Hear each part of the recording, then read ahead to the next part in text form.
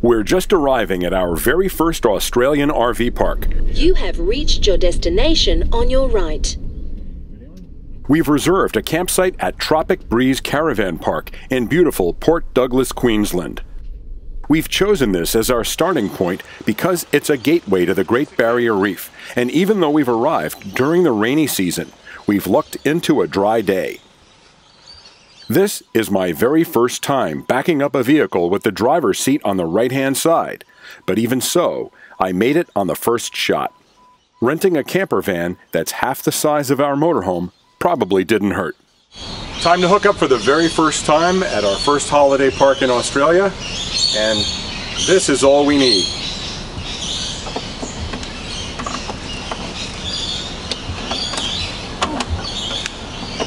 First, we made sure the power was off on the circuit breaker, same as in the States.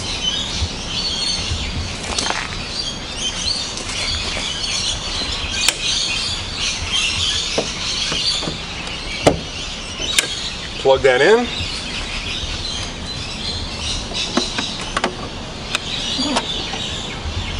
Hooked up, all done.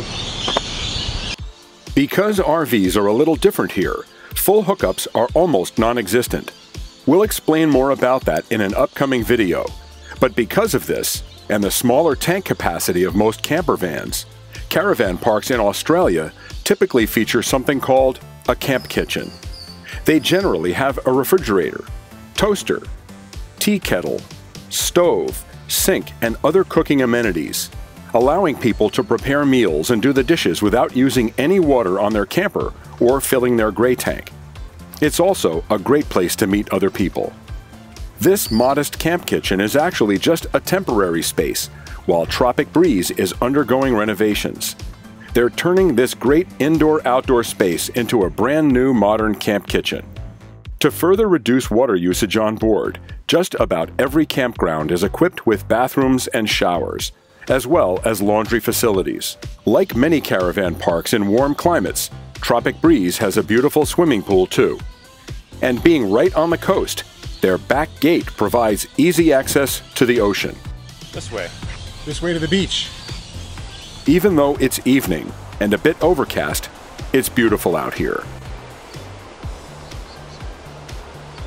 We chose Tropic Breeze because they're so convenient to downtown Port Douglas, and more importantly, walking distance to the harbor, where we'll be departing for our snorkel trip to the Great Barrier Reef. We chose our boat carefully because the outer reef is an hour and a half offshore, and some boats are too small to comfortably handle any rough water. Other tour boats are so enormous that intimate exploration of the reef would be overwhelmed by the large number of snorkelers on board. Plus, their size can prevent them from accessing certain locations. We selected a brand new boat that was purpose-built for snorkeling the very best parts of the outer reef. Large enough to handle the trip, and small enough to provide a more personalized snorkeling experience. Wavelength 4. Wavelength only hosts about 40 snorkelers at a time, provides easy access to the water, and comfortable indoor and outdoor spaces. It just launched in 2015, so everything is brand new. The crew provides masks, snorkels, fins, and full-body stinger suits, just in case of an unlikely encounter with a jellyfish.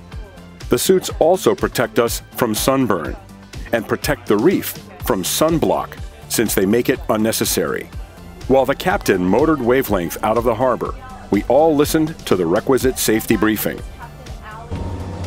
We're on our way to the outer reef. During the trip, one of Wavelength's onboard marine biologists briefed us about what we'd be seeing and how to get the most out of our time in the water. When we arrived, the crew lowered the swim platform to make exit and entry easy. Here's our entire group about to hit the water, eager for their first glimpse of the Great Barrier Reef. And off we go. We were immediately stunned by the volume and variety of coral. It just went on and on, in every direction.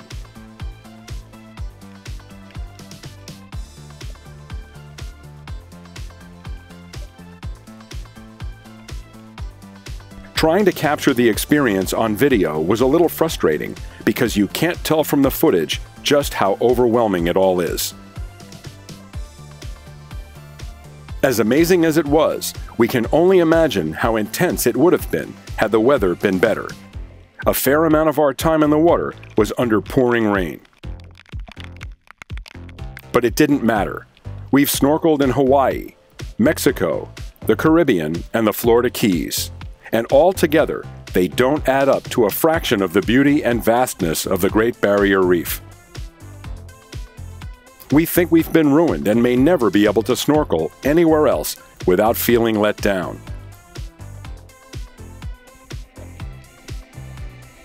We even shared the water with 3 different sharks, which we had been assured were harmless.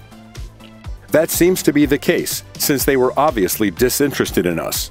But we are glad they were only reef sharks and not great whites. Even though those are supposedly no danger either, we didn't really want to find out.